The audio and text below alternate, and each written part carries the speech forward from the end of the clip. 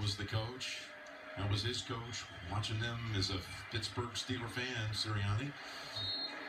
And we got this one all in the books. Here you got a guy in his second year. Remember, Mike Tomlin in his first year went to the playoffs and lost, just like Nick did. The second year, Tomlin in his second year won a Super Bowl. This is Sirianni's second year. Who knows? I could see it. I remember talking with owner Jeffrey Lurie, who I think is one of the most outstanding, owners in the National Football League. I really enjoy talking football with him.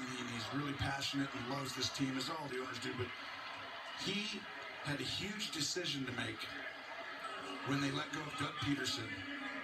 And that decision to hire Nick Sirianni is the difference right now.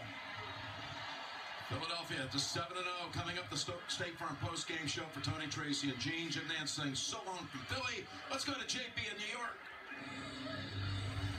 All right, Jim, so the Eagles improved to 7-0 for the